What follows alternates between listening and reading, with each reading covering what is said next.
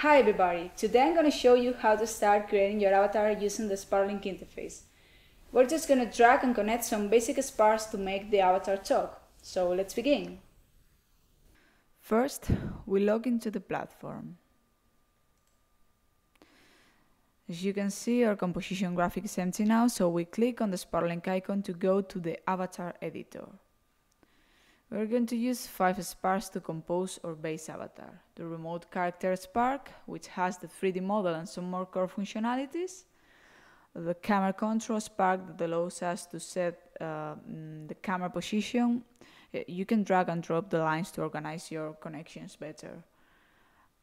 The voice start spark that gives the flight spark, which is the other one, a text to say when the avatar appears. And finally the eye contact spark, that helps the avatar to move its eyes.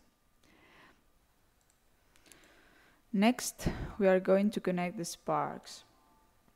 The character and the camera are connected through the iframe event publisher.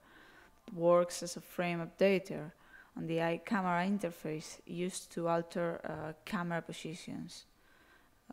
Here it is. You can drag and drop the lines to make your connections better. Now we check this one and this one. Let's see. We have these 2 sparks connected. Next, we are going to connect the 2 sparks needed to make the avatar talk. For that, we need the next interfaces, which is the iframe event publisher, the eye face expression, and the eye voice. The iframe event publisher, it's needed to update the movement of the lips when the avatar is talking. Also, the eye face expression is the one that will communicate with the TTS part for lip sync. Finally, the eye voice, which is the interface that sends the text to the TTS, which is the remote flight. These 2 sparks works together because the voice start, it's the one that sends the text to the TTS. But in the future, the point is that the voice spark could be replaced by another spark, for example, dialogue manager or any other sparks that has something to say.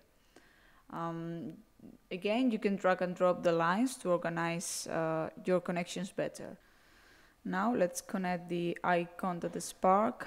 Check the interfaces to make the connections work properly. We are going to need the eyes interface and the eye neck. Of course, also the iframe event publisher, because it's the frame updater. This spark, the eye contact spark, will probably move randomly in the future, so this character is not so static. Remember to drag and drop the lines to organize your connections better. We connect the interfaces.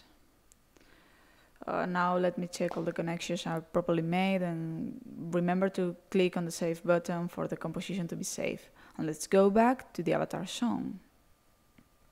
We click on the star button to see the avatar. Hello, welcome to Fiona. We log out. That's all. Thanks for watching. Don't forget to follow us on Twitter.